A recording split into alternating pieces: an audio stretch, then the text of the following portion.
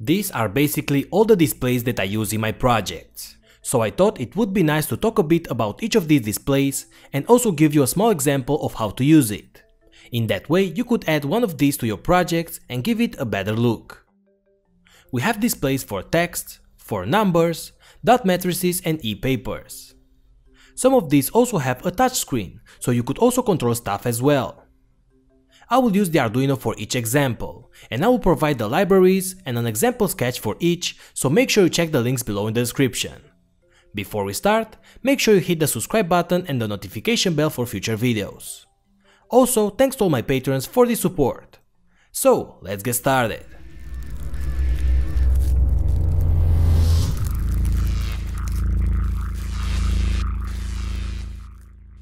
This video is sponsored by Glc Pcb, which upgraded their factory so now they can offer 5 pieces of common 2-layer PCBs with a production time of only 24 hours, and that without any additional fees. So for that, prototyping becomes faster than before, but for the same low price.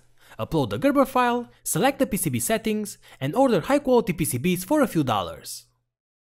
What's up my friends, welcome back. We have a lot of displays to see, so I think I will start with the most common, and this is a 16:2 liquid crystal display, or LCD. You can display up to 32 characters including letters, numbers, special characters or unique made icons. To communicate with this display we have 16 pins. 8 of these pins are a parallel data input.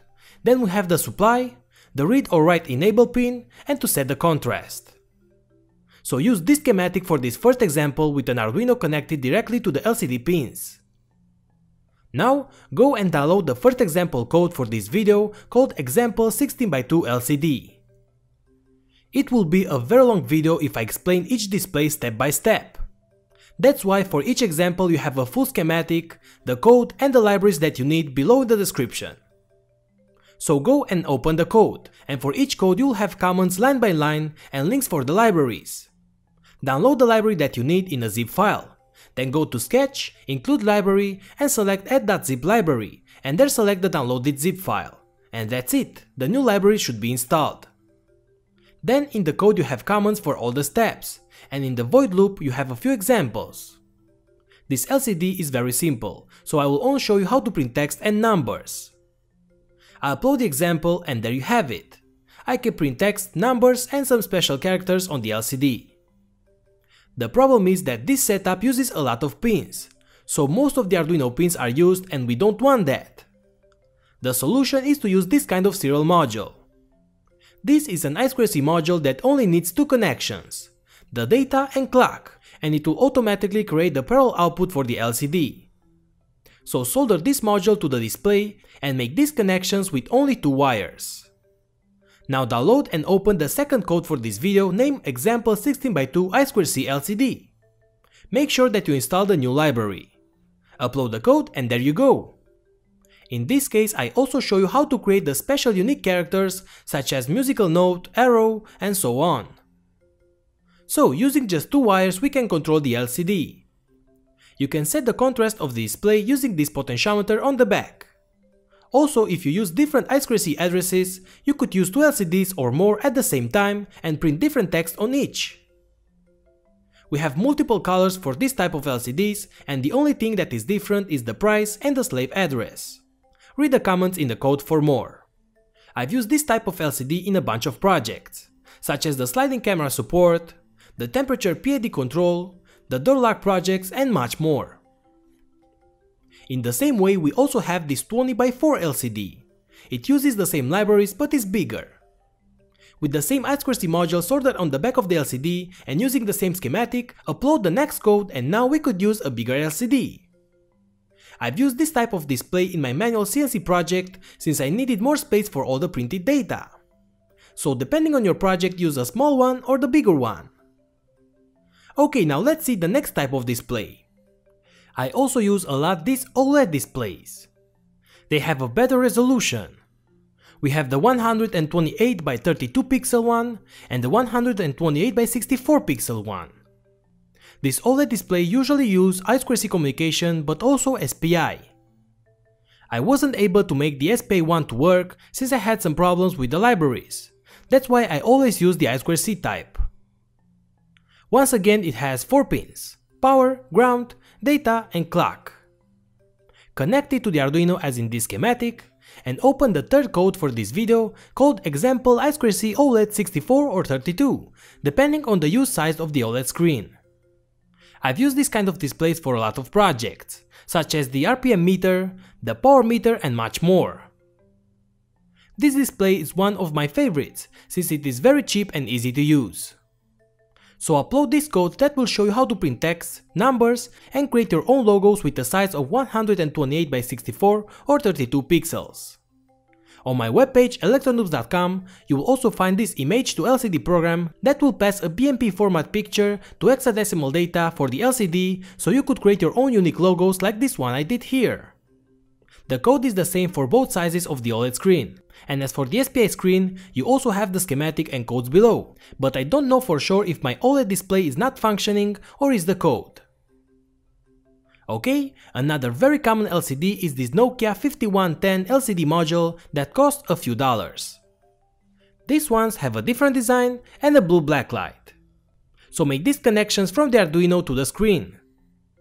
This display also uses an SPI communication. Now go below and download the code and libraries for this display. The code is named Example Nokia 5110. Upload the code, and now, as before, we have an example of how to print text, numbers, and your own logo, made as before using the image to LCD program. The library also has a demo where you can see how to draw lines, circles, squares, and much more, including sliding your created logos as you can see here. So that's it for this display. For the next example, we have only numerical display. Well, it could also print letters such as A, C, E, F, and so on, but not the entire alphabet. This is a 7-segment module and uses a shift driver to control 8 7-segment displays. So make these connections to the Arduino for clock, data, load, and supply, and download the next code from below called 7 segments max 7219 driver. Upload the code and see how you could print numbers and a few letters as well. I've used this kind of display for my subscriber counter project since it looks pretty nice with a vintage look. Okay, now here is another 7-segment display but without the driver. It has 40 pins, so in order to use it without the driver, we should use at least an Arduino Mega. Also, controlling this kind of LCD is not that easy. It is very sensible. I could activate it even with my fingers. Now if I connect ground to these pins, I can turn the segments off. But we need an analog signal with both positive and negative polarity, otherwise the LCD would damage over time. As you can see, if I connect ground to the first common pin and positive to the others, I could control each of the segments.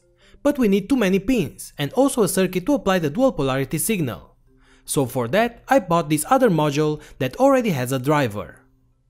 This LCD also uses a serial communication. Connect it like this to the Arduino and download the code called Example 7-segment LCD 6x1. Upload the code and see how you could print numbers from 0 to 9 and also a few letters.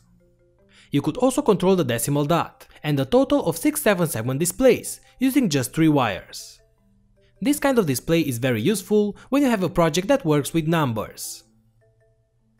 Okay, so another interesting kind of display is this dot matrix. You could connect them in series, so then the data from the first module will go to the next one. I only have 2, but you could use up to 8 modules using this library. It uses the same driver, the MAX 7219, as the other 7-segment display. I've used this chip to make my own huge matrix in a previous project. Connect the matrices like this to an Arduino and download the next code, example.matrix display. Upload the code, and as you can see, you could scroll text or numbers and also some unique icons that you could edit. You could control the speed, set it to scroll or static text, and merge multiple matrices together. So that's it for this dot matrix display. Now we jump to some more complicated displays. First, we have this Epaper display, since it has a look of an electronic paper. This one is great for low power use, since the picture will still be on the screen after you disconnect the power. As you can see, I disconnect the cable but the image is still there. So once you refresh the new image, you could disconnect the power supply in order to save some power. Make these connections to the Arduino. It also uses an SPI serial communication, so connect the data pins.